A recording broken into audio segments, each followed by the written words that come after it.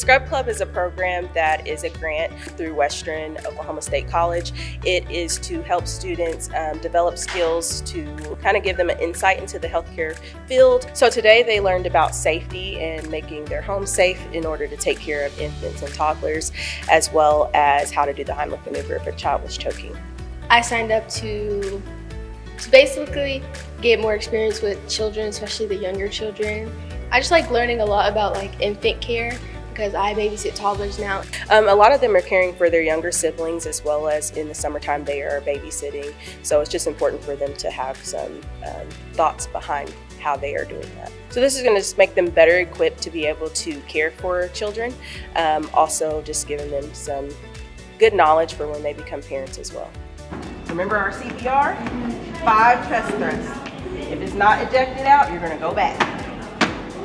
Okay? This is just a really good program, and it's always good to have good certifications just in case you don't, the plan that you're going for doesn't work. You can be like, well, I have this, so I can always do that.